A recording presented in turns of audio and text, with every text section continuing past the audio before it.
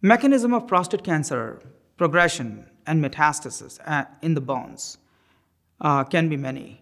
We know that bone provides the microenvironment, which is unique compared to other cancers, maybe similar to prostate and breast cancer, but different from other cancers.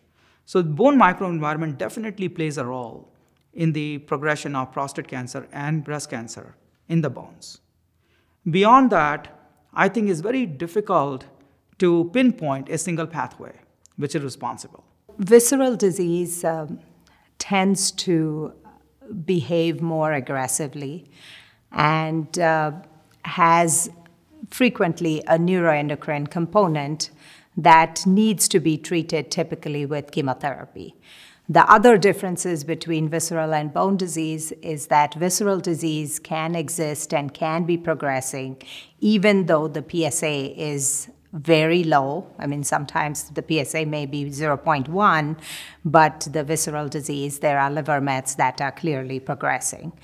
So I think for bone disease, most of the time the PSA is a good indicator at least of telling you of disease progression, but not always. Frequently, you would have to look at other components like alkaline phosphatase, anemia, as well as clearly the patient's symptomatology plays a large role in determining whether there is disease progression or not. Bone microenvironment plays a critical role in metastatic prostate cancer. Prostate cancer tends to have a propensity to metastasize to the bone, and the exact reasons for that are currently unknown. There are a number of enzymes that have been reported to be involved, but the exact mechanism has not been deciphered.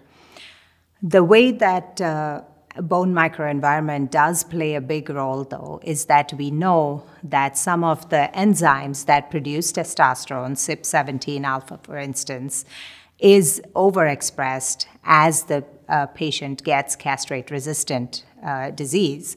So that is one impact that the stroma has had, where we've been able to develop targets to sort of attack the CYP17 enzyme and be able to stop the testosterone production at the stromal level. So even though serum testosterone is suppressed with androgen deprivation therapy, what we were found is that there is a discordance and the tissue testosterone levels are actually going higher as the patient becomes castrate resistant. So that interplay between the stroma and osteoclasts and osteoblasts has played a tremendous role in developing some of the very effective treatments for metastatic CRPC. In addition, bone-targeted therapy is becoming a critical part of the prostate cancer therapy, not necessarily because it will improve survival, which studies show that it doesn't have an impact on survival, but because it will enhance the health of the patient and sort of delay or prevent bone fractures and things that could play a major role in impacting the morbidity and occasionally mortality in these patients. Metastatic castrate-resistant prostate cancer has a number of symptoms that it can present with. I think because it has a propensity to have bone metastases, the typical and most common symptom that springs to mind is bone pain.